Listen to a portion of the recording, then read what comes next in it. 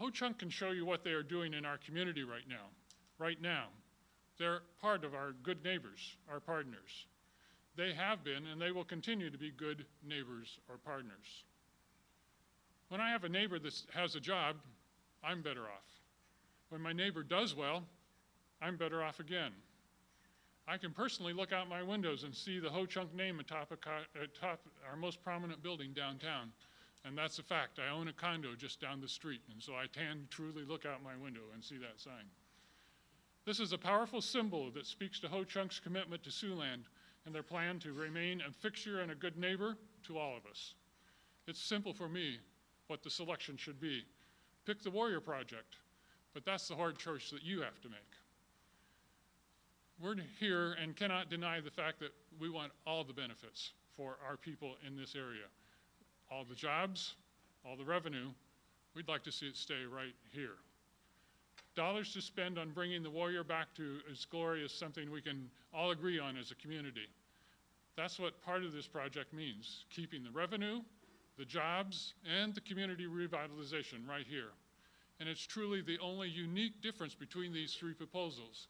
We're not talking about good proposals as opposed to bad proposals. We're talking about three proposals in which only one of them keeps all of the revenue right here and revitalizes our community. Our revenue should be in our banks, businesses we walk into every day, and where we greet our neighbors. Tribal Chair John Blackhawk, CEO Lance Morgan, their ancestors and families have been here longer than any of the rest of us. The Warrior Casino Project builds on our being good neighbors. Select the Warrior Project, please. Thank you for all your hard work.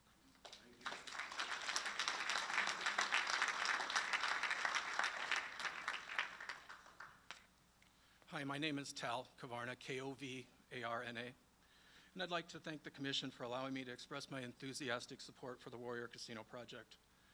I'm a lifelong Siouxland resident with the exception of spending 5 years at Iowa State University in Ames, and I chose to come back to this area to work and to live. I really love this area. The biggest reason why I support the Warrior Project is because of the historic reservation of both buildings, the Warrior Hotel and the Davidson Building. I commend the developers for their use of both buildings and the fact that they are going to use most of the square footage of both buildings in their plans.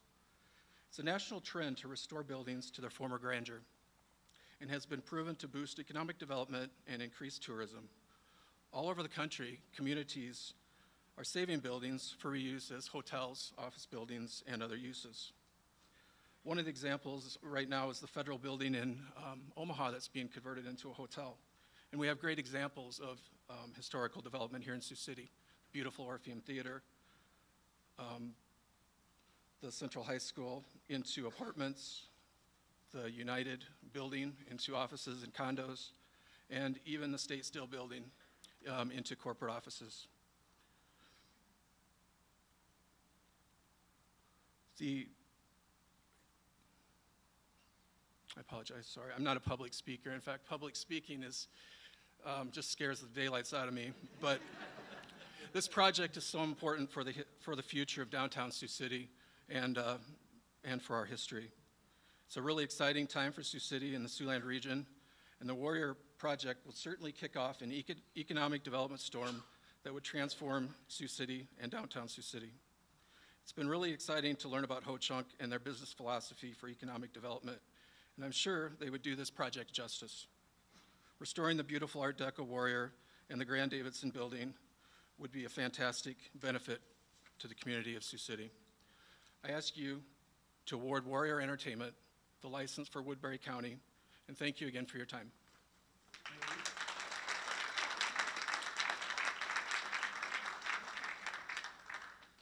Thank you for coming to Siouxland today. I really appreciate that. My name is Skip Perley, P-E-R-L-E-Y. I'm in the electrical construction business here in Siouxland as well as Sioux Falls and Omaha.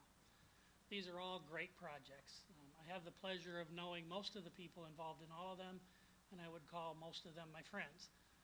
I'm here today to make a couple of points about the Ho-Chunk proposal.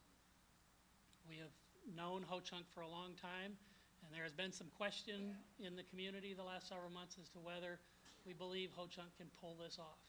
I can share with you that every project that I've been involved in with Ho-Chunk, When they set their mind to doing something, they will make it happen. I have no concern at all that they can make this happen. The second point I'd like to make is that I believe of all the proposals, the Ho-Chunk Warrior proposal has the ability to provide the most impact for the broad area of downtown Sioux City, not a small portion of it. So I would urge you to support the Warrior proposal. Thank you very much.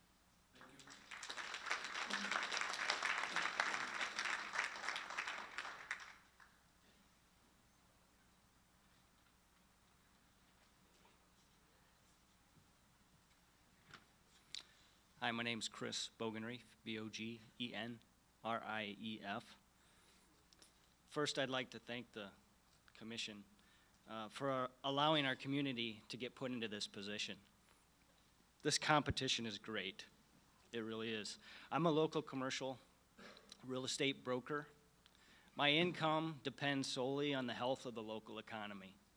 So I'm extremely motivated to choose the proposal that best improves the health of our local economy.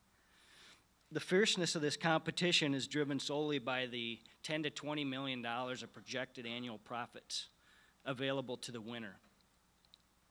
Sioux City has tasted what it's like when huge profits pour into local companies like Gateway Computers and Terra Chemicals. In the past 15 years, Sioux City has also seen the loss of those companies, Gateway and Terra, and their profits. And it's a devastating loss. In their place, we've seen the addition of over 1 million square feet of call centers in this town that pay about $9 an hour. As the profits leave, Sioux City becomes more like China, where corporations take advantage of their cheap labor, they extract the profits, and they take them to their home cities. In my opinion, casinos do the same thing. They take money from our citizens, they ship the profits off to cities like Las Vegas or Philadelphia, and to me this is the opposite of economic development. Some would argue that casinos do more bad than good for a community. If the state of Iowa is going to grant a license to a casino corporation to extract money from our community, then I would at least ask the state of Iowa to allow our community to retain the profits. Ho-Chunk Inc. has the ability to become Sioux City's next Gateway Computers or Terra Chemicals, and they won't move to California or be bought out by a Chicago corporation. They're here to stay. If we allow Ho-Chunk to retain over $10 million or more in annual profits, we would allow them to multiply those profits many times over by the creation and the acquisition of new companies. Ho-Chunk's mission is economic development, and they have the potential to create more jobs than any casino project ever will. This is Iowa's chance to leverage casinos as true economic development tools. This is Iowa's chance to show that casinos can create more good than bad for a community. Thanks for your time. Thank you.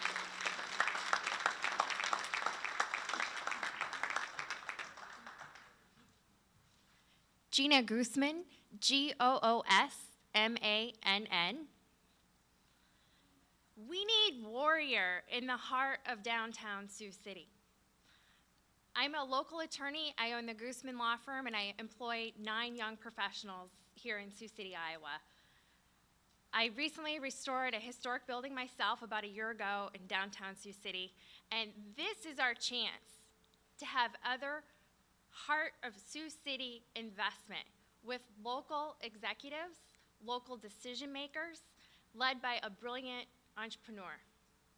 This is the only one that keeps the profits local and the decision makers here in Sioux City.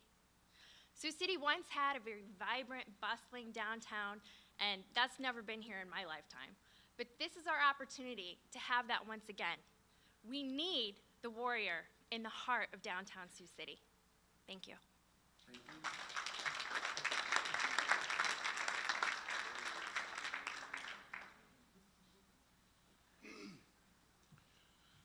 Mr. Chairman, members of the commission, good afternoon, and good afternoon to all the Sioux Cityans here. It's good to see so many out. My name is Frank Lemire, L-A-M-E-R-E. I am from South Sioux City, and I'm a member of the Winnebago tribe of Nebraska. I do not speak for the Winnebago tribe. Chairman Blackhawk does that. I do not speak for Ho Chunk Inc. Lance Morgan does that. I don't even speak for my own family. My wife does that. But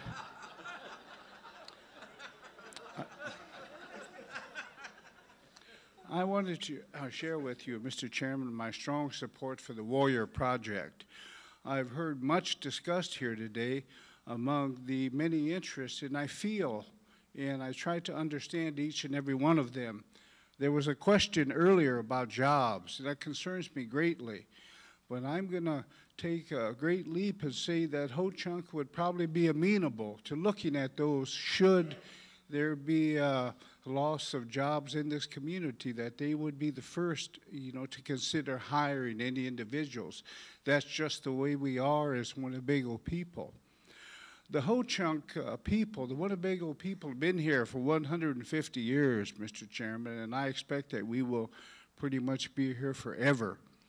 One of the things we do as Winnebago people, we always consider and work for the generations to come. Little has been said about that today, but I want to speak to that because as we speak, I proudly announce that my daughter is getting out of class at Creighton University, and she's going to take a short ride across town, and she's going to go to work at Ho Chunk, their offices in Bellevue. She is a summer intern, and they have employed her for the past couple of summers, and about 1 year from now, we'll be looking forward to graduation. And we think about the generations to come, and I have a strong feeling that when she graduates, she's going to consider doing some things for Ho Chunk Inc., perhaps in Bellevue, perhaps in Winnebago, perhaps in Sioux City. We are worried about the generations to come, all of us, native and non-native, and we've not spoken to that very much. Mr. Chairman, I urge this commission to do what they can and support this Warrior Project. It's good for all of us. We appreciate one another. We live together. There's not enough of us to not get along. And we want to get through this troubled time we've had in our community, and I think Ho Chunk can take us there. Support the Warrior Project, please. Thank you. Thank you.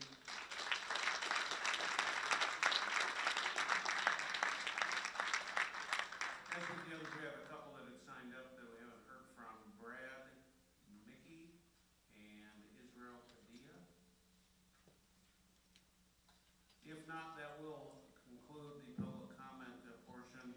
I do want to say on behalf of the whole commission that we really appreciate everybody taking their time. It's a valuable part of this process, probably particularly more so when it's such a difficult decision. And we do appreciate everybody taking the time to come out and speak.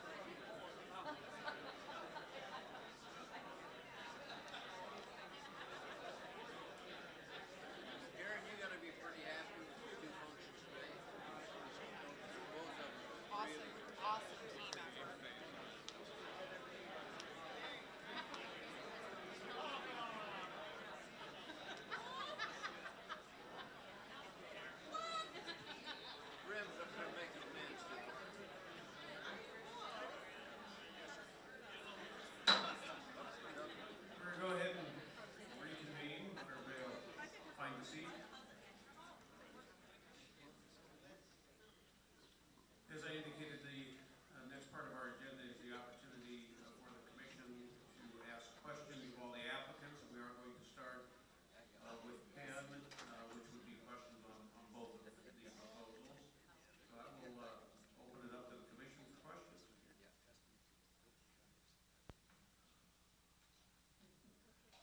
Just a couple of quick questions. On the, you've got everything under contract for the properties. That's correct, under option. Was there any private or any public streets running through? I can't remember when we took a tour around. No, we will not be requiring any kind of closures or vacations of streets. Phase 2 that you have, what would trigger? That's a great question. It's really going to be market driven. Right now, the Sioux City hotel market is running around 50%, 51% occupancy. Obviously, with our property that we have right now, we'll be removing some of that inventory out of the market with the removal of the Holiday Inn as well as the Ramada. And so hopefully that'll stabilize the inventory. We'll continue, obviously, our partnerships with the current hoteliers that we put customers in. And then once we see the stabilization of the marketplace, then that'll trigger our build.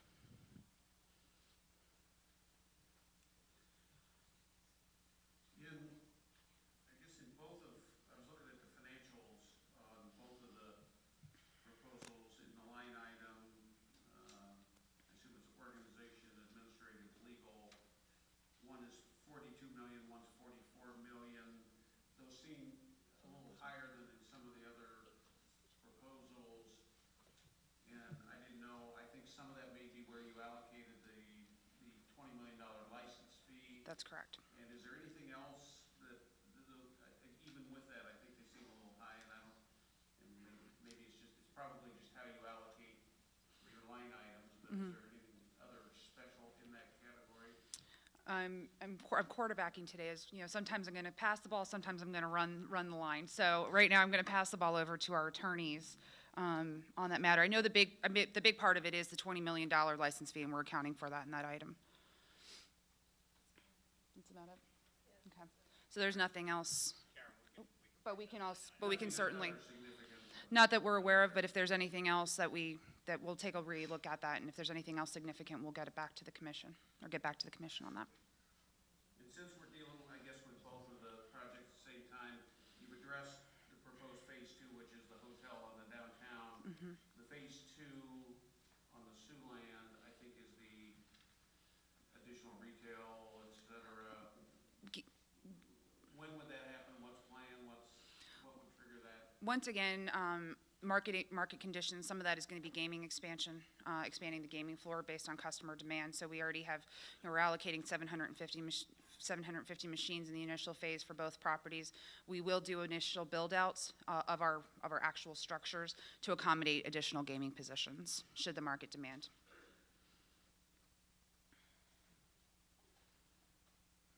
And the hotel is part of phase 1 on that? In the county location, correct. Any other questions from the commission? I guess maybe to end, and I would say somewhat briefly, hopefully. Obviously, we've had a lot of comment, and I guess I'd give you an opportunity. Anything that you've heard that you would like to specifically respond to coming from the public comments would be a good opportunity to do that. We appreciate that, and I'm actually going to turn that over to Doug because there is one matter that we'd like to clarify. I believe there was one comment that criticized Harvey Siegelman and Mike Lipsom's economic study, specifically related to the impact of TIF on school districts. And I wanted to make certain you were aware of the fact that there are 3 levies in addition to the operating levy that school districts have: playgrounds and debt service and management levies that are all based on property taxes, and there's no state offset. So in part, the gentleman was correct when he said that our number was incorrect, because the number is actually larger. The actual impact on the local districts of that TIF, as I recall, is $6 million higher on Hard Rock and $9 million higher for the Warrior. But because of the 540 uniform levy, and Jeff is probably familiar with this in the school aid formula, the state picks up a portion of that because you have a certain amount for per pupil spending. And so it'll actually cost the state an additional $6 million for the one project and $9 million for the other. But the state does not, with the uniform levy, pick up the offsets for the other levies that the districts have that are solely reliant upon property taxes. So we stand by our numbers, and our numbers were net of that state offset. But you should be aware, so we included that, but you should be aware that their proposals will actually cost the state more money to make up some of that difference.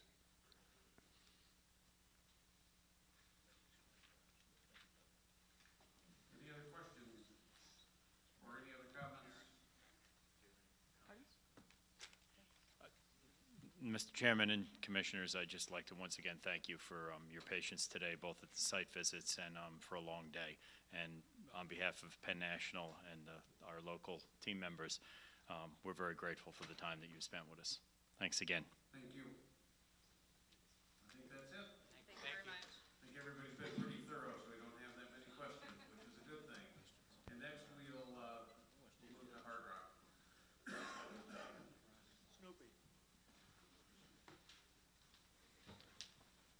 Good afternoon.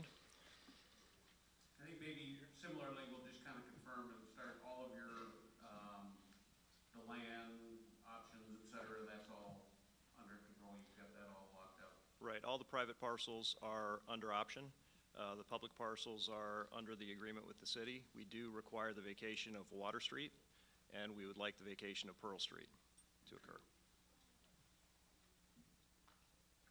Since the application was filed, there's been some changes in your financing. Yes. And I guess specifically on the debt financing, can you just briefly, what's different on the debt financing than what was submitted? Sure, we received a commitment from Peninsula Pacific relative to providing debt financing, and effectively it's a trade-out. So our original Summit financing package provided for a commitment of $90 million. It had a conversion to equity related to warrants subject to the approval of the commission. As a result of the financing markets and our ability to continue to always look to evolve the financing, which is natural in a project like this, we were able to get the commitment from Peninsula Pacific, which has allowed us to reduce our overall borrowing costs significantly. Still with the same lender on the debt financing? So Peninsula Pacific would be along with Summit on the debt financing. Has anything changed on the funding conditions on the debt financing? Actually, with the evolution of the financing, the one nice part about Peninsula Pacific's commitment is it effectively there were contingencies in the initial commitment, and the contingencies that would have prevented us or slowed down the ability to begin construction have been removed. So if we're lucky enough to get selected, we'll be able to start construction immediately. Have you provided a copy of the changes in the? I believe we've provided the commitment from Peninsula Pacific, yes. But as far as the contingencies removed on the debt side? What it effectively allows, we can provide an update to that. What it I think maybe is that the difference between on the Summit side? The Summit side, yeah. Oh, on the Summit side, we have the Summit contingencies have not been removed at this point. However, a lot of them are just normal with respect to having effectively a construction contract, being awarded the license. Peninsula Pacific's financing is going to allow us to begin, and as we get the construction contract completed, as the license is awarded, then we can begin to draw on the Summit financing. Okay, so I guess that's what I was talking about on the funding conditions of the Summit side. Okay. Because a lot of those contingencies aren't normal contingencies. I mean, they're talking about subject to confirmation that no threatened, instituted, or pending legal proceedings, right to operate the sole gaming operation in Sioux City, subject to the Iowa Racing and Gaming Commission having revoked by final non-appealable action the existing gaming license for Sioux City Argosy. Are all of those contingencies still in the Summit? They're currently in the Summit commitment. They are. We can update the commission with where Summit stands on those with the addition of Peninsula Pacific. Peninsula Pacific is going to allow us to commence the construction, and Summit's going to be comfortable. And again, I'll update the commission with where we stand with Summit. So if you are granted a license, construction would commence Immediately. Yes. Yeah, we're going to be in a position, and we've begun the design process. We're very excited for the opportunity, which is why we look to, again, continue to evolve the financing to put us in a position where we can start immediately. And in the event we're selected, we're going to close on the land, we're going to begin the construction process, and the goal would be to complete construction by July of 2014. One of the concerns here, is the employees of the existing,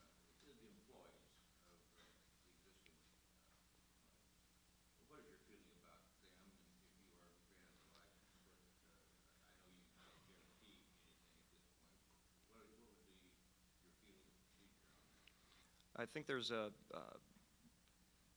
little bit of a tightrope walk there, because with respect to committing to any of the current employees' employment, I think there's a potential for action by Penn from a litigation standpoint. So I can't come out and say, I can't make any commitments to the current employees.